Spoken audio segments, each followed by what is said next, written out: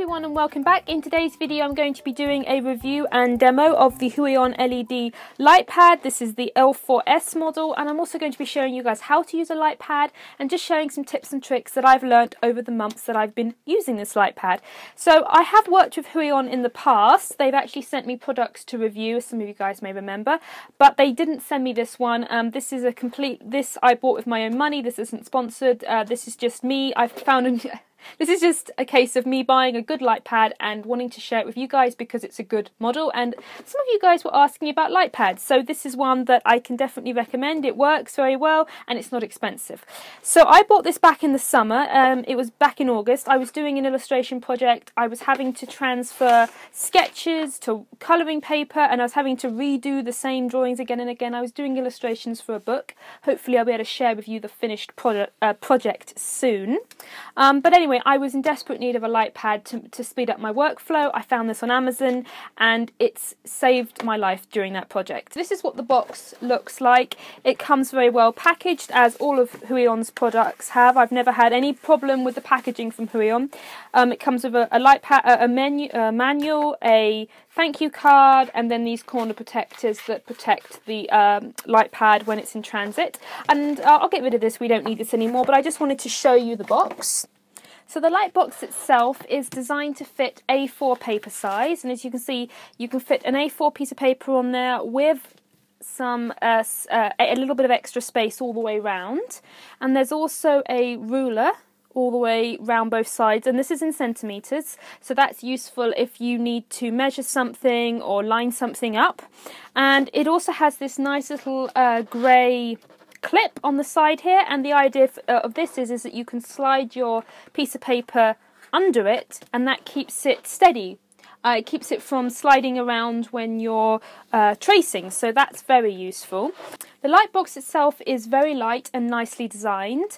It has little cushioned feet on the base of it so you don't scratch your work surface, and then it has this little thing here, and this is for the USB cable. So you plug the cable in like that, and then the USB is on the other end, and this is how you get the light box to work. You need to have a USB source of power, so you can plug this into your computer, into your laptop. I have a USB block, one of those charging blocks that has a plug on one end and USB slots in the other, so I use that when I'm using the light box. And I also like the fact that it's very light, because I like to work at my desk, but I often work elsewhere. Sometimes I'm sitting with stuff on my lap. I have a sort of a lap tray that has an easel connection part to it, so I lean it up against the easel. It's very light, it's easy to carry around. Now to turn it on, you just want to plug it in like that,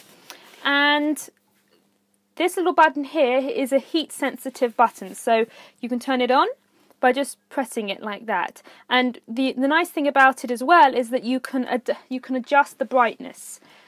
So you're just going to keep tapping it to make it darker and lighter, depending on how light or dark you want the light to be. I want to share a tip with you guys now. Now this is something that didn't occur to me when I first used the light box. Now it's probably obvious to most of you, but I'm going to share it anyway, just in case there are a few of you who have a light box and can't get it to work properly. And what I was doing was that I was trying to trace card on. I had an image on a piece of card, and then I had watercolor paper, and I was placing it over the top, and nothing was coming through. So I just figured that I was using the paper was too thick, but that wasn't the problem. The problem was that I had overhead lights shining directly down onto the light box. So I had to turn off my lights first. So if I just lean down here and find the plug to the lights, which is here. Now, the camera will, the reason I'm showing you this, the camera footage will go completely grainy, and I'm very sorry about that, but just so you guys can see, when it's bright, you can see through that. You can see through it really well. Now, I'm not suggesting you have to work in the dark in order to see through the paper, you don't. But you just need to turn off any bright overhead lights, and then you can see this is 300 gram cardstock. I've placed down there, and this is also 300 gram. So you can see how well you can trace. And now if I put this sketch on, which has a lighter line, that also shows through really well. So if you have a light box and you're having trouble seeing through, or you're using really thick papers, just try turning the lights off. Now, I know you'll all say that's obvious, but honestly, for me, I spent days with it not working because it just didn't occur to me to turn my bright overhead lights off. Now, you can have background light, you can do it in the daytime, but if you have a light that's shining directly on the light box, it will cancel out the light that's coming up through the box.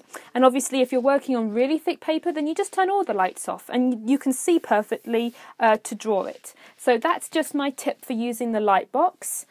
And you can see how bright this is. You can also see here, if I touch the button, I can make it darker and lighter and darker and lighter. And I'm sorry for the quality of the footage. Obviously, I've turned the lights off, so it's going to look a bit grainy. So that's my big tip for using the light box. And by turning the overhead lights off, you can see through 300 gram cardstock, 300 gram watercolor paper, and I think that's pretty impressive for a light box, because 300 gram paper is really thick and you'd never be able to see through it if you held it up to a window or anything else. If you're having trouble with your light box, it just may be that your lights are too bright, and maybe you could experiment and see if that's the case. So anyway, I think if you are someone who does a lot of transferring like I do, then a light box is really helpful. It was so useful when I was doing that project. And now, whenever I'm transferring anything, if I transfer sketches from sketching paper to my colouring paper, because I'm heavy-handed when I'm sketching and I rub out a lot and I often mess the paper up, so I need to keep my colouring paper, particularly when I'm using markers. The paper needs to be in pretty good condition.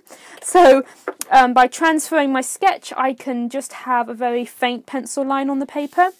I also use it when I'm transferring digital stamps or colouring pages. If you print them out on your home printer, they'll run. If you get water, the ink will run most of the time. So you can put it on. I can transfer it onto watercolor paper, and the light box is really useful for me because of that. Another way that you can transfer an image from one piece of paper to another is to use transfer paper. I actually have a tutorial on that, and I'll link it in the iCard section of this video up there in the corner. Click it, you'll find a link to that tutorial. But anyway, I hope you enjoyed this video and you enjoyed my tip for using the light box. I'm sure most of you will think it's obvious, but I did think it was worth mentioning because I didn't think it was obvious when I first got it. And a light box is just so easy to use. You plug it in, you put your image down, you put your paper on top, you turn your overhead lights off, you turn the light box on, and then you trace. And it can save you a lot of time if you need to do a lot of transferring. So anyway, that's about all for this video. The Huion Light Pad, as I said, is really good. I really like it myself. I bought it, and it was definitely a really good investment for me. And if this is the one that I use, some of you guys were asking, this is the one that I use, and I would definitely say it's a good light pad. Make sure you leave any questions you have down in the comments below, and I hope you all have a wonderful week, and I will see you again next time.